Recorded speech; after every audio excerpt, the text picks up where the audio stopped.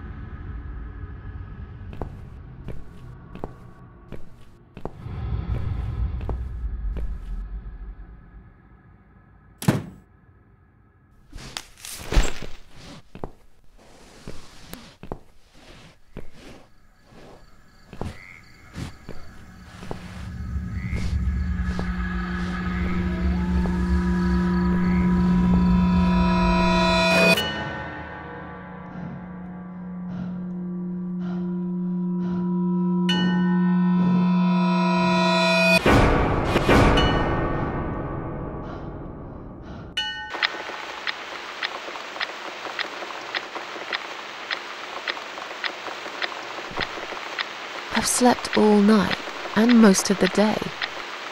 Why am I still feeling tired? Someone's at the door. I really hope it's not him again.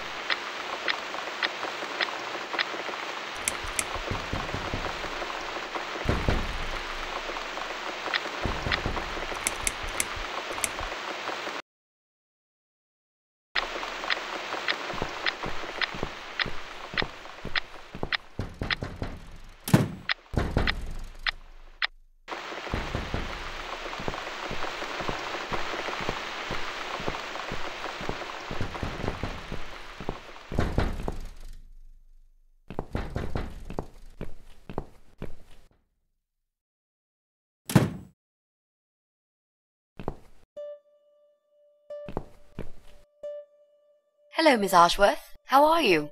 Are you feeling better? Do I know you? Of course. You don't remember me. My name is Mitzi Hunt. We met a few days ago. You were out cold at the time. Those pills you had worked real good. You probably had one too many, mind you. So it's you. I had a feeling you'd turn up sooner or later. It is me, indeed. A girl who got in the way and fucked everything up. I'll understand if you're angry at me. It wouldn't surprise me if you blame me for calling the ambulance and saving your life, but I had other reasons for it too. Personal reasons. It's important. It's important. That's why I came here the other night. To talk to you.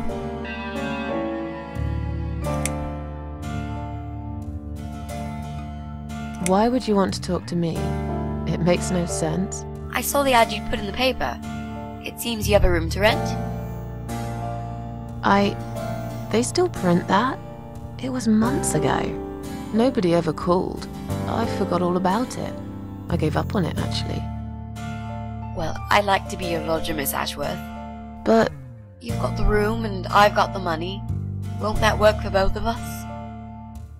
I'm very tidy. I don't make much noise, and I promise not to spend too long in the bathroom in the morning. I don't really... I read your suicide note, you know. I'm sorry, but I did. I understand that you like your loneliness. You stray from people. I get it. But I won't get in the way. I promise I will give you your space. You won't even know that I'm here half the time. What do you think? Do we have a deal? Well, I guess I could do with some extra money, but... Great! Can I come in?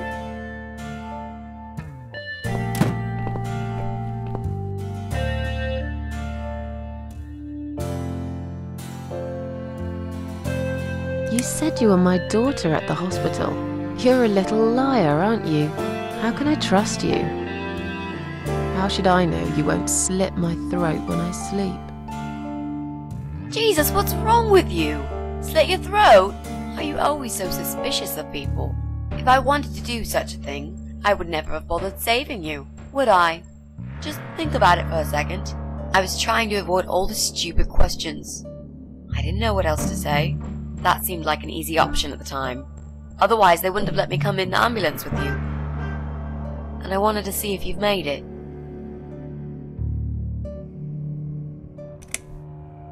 How did you get in that night? I'm sure I locked the door. Well... Okay, I'll tell you. You won't like it probably, but I'll tell you. I picked the lock. You did what? Look, I know it sounds like I'm some sort of criminal, but believe me, I'm not. My dad was a master locksmith. He knew everything there was to know about locks. He taught me some of that stuff too. Look, I've got this little box. I always carry it with me. There are a few types of lockpicks in it. They're very expensive, custom made. It's now the only thing that reminds me of him. I see. But you know, it does sound like your father was really a burglar, not a locksmith. It's not important anymore. I guess it isn't. But what gave you an idea that you can pick the lock on my front door and just barge in uninvited? I heard the cats. They were going crazy. It was like if all hell broke loose inside. The noise they made. It was incredible. Like ghosts howling. Then for a while, it turned into an almost human cry. Well, anyway, I kept banging on the door, but you were already asleep. In a coma or whatever. So I pulled out a sea rake and got the door open. You could say I had a hunch. A hunch.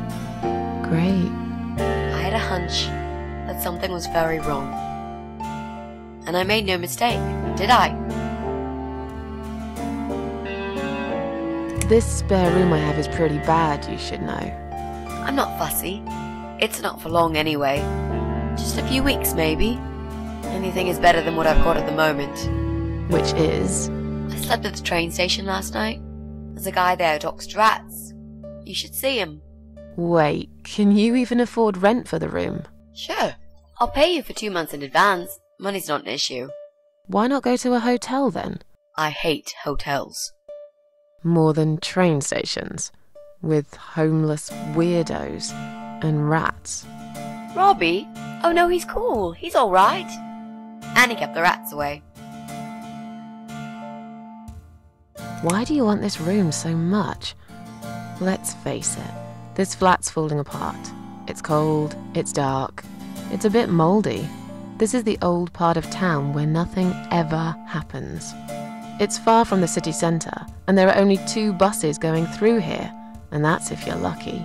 And I'm known around here as a fucked up, wicked cat lady. They'd burn me at the stake if they could. They'd put me in a bag and drown me in the river like a litter of kittens. I'm not exactly great company for a young girl like yourself. Who are they? People, just people. I don't give a fuck about people, Miss Ashworth. But I do like cats. Do you think they'll smell the rats on me? Really use a shower.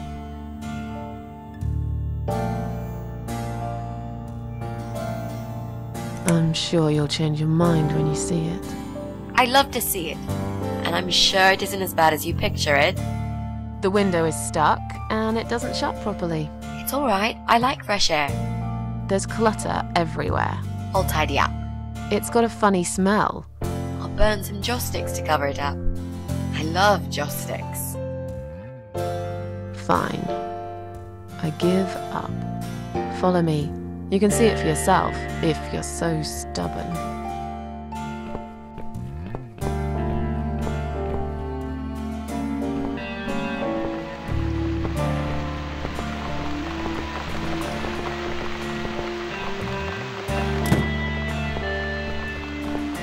This room is perfect. Really? What about all this clutter? I'll move some stuff to the side if that's okay with you. But most of it I can use. All I really need is a bed to sleep and a roof over my head to cover me from that rain. And a power outlet so I can charge my laptop. Oh, and someone to watch too. You got a shower, right? I'm dying for a shower.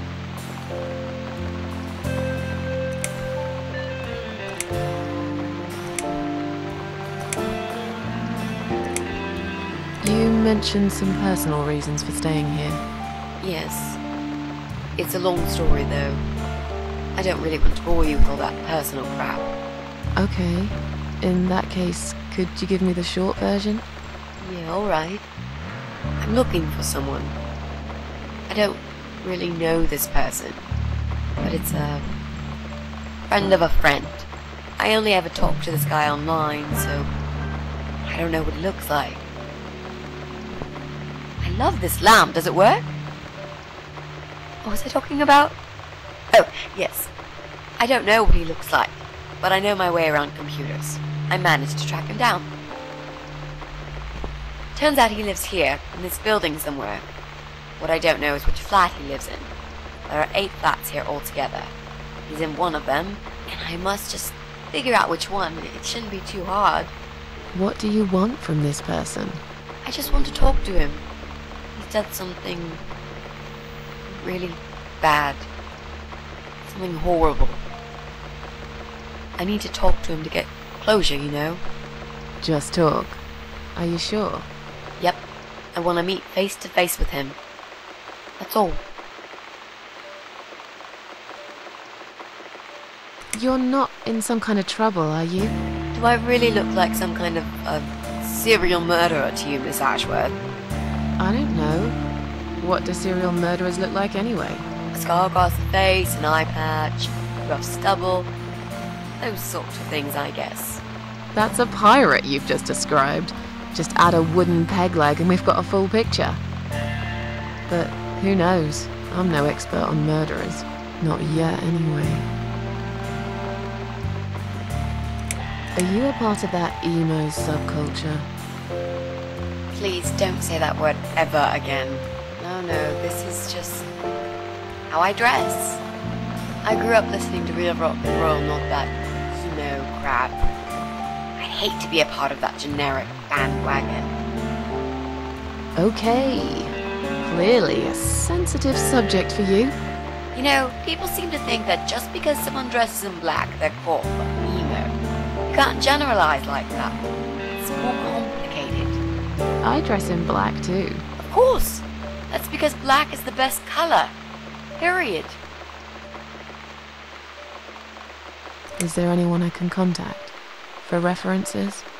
Well, I've never really rented a room before, so not really. I've lived with my mum all my life. Until recently, that is. I could give her a call. Oh, that would be a perfect spot for my poster up there. Yeah, sure, that'd be okay. You know, you've been asking me all these questions, and I never had a chance to ask about how you're feeling. I mean, you've just gone through a terrible experience. You barely survived. I suppose I might be out of line to ask you this, but I'm really curious as to why you tried to kill yourself. What made you do that? What did you feel?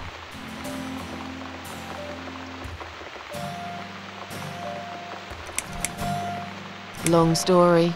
Won't bore you with this personal crap. Ha ha ha. Right back at me, I guess. I did give you a short version, though.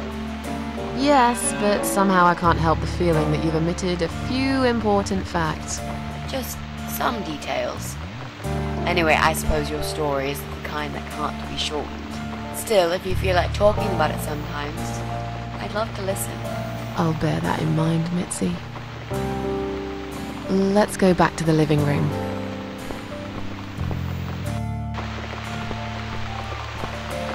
Room's great. So what do you say, Miss Ashworth? I hope you're not going to change your mind about this. Miss Ashworth?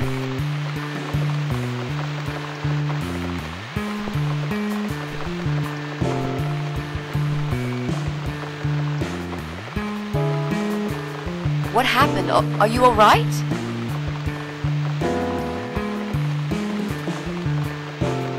go away. You have to go away right now. But why? Miss Ashworth, what's wrong?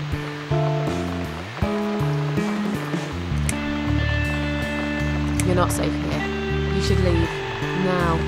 Please, Miss Ashworth, I'd really like to stay. Don't throw me out now. Well, you can't stay. You can't. If you don't go, something terrible's gonna happen to you. Please, just leave me alone.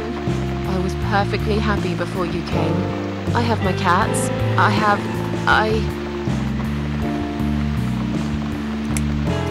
knew you were one of them. I knew it. What are you talking about? Look, just try to relax. Everything's okay. But why you? Why would you want to do this to me? You have no reason. Calm down. I'm not gonna do anything to you, alright? I just want to rent a room. Nothing else. I promise. Damn, I even swear. I won't cause you any trouble, okay? Just take a deep breath. Please explain to me what's happened. I'm a little confused here. Then maybe. Oh, no. No.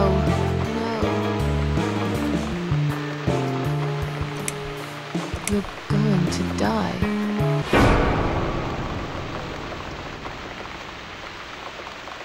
I know. Yeah. I know. How did you know, Miss Ashworth? Are you some sort of a psychic? Do you possess some kind of supernatural mind-reading abilities? Or is it just so fucking obvious? What do you mean? I don't know how you're going to die, but call it a hunch if you like. It's cool. A hunch. Well, I do. I know exactly. It's already started, as a matter of fact. Do you want to see? I'll show you. Here, Miss Ashworth. Take a good look, because I'm not going to do it again.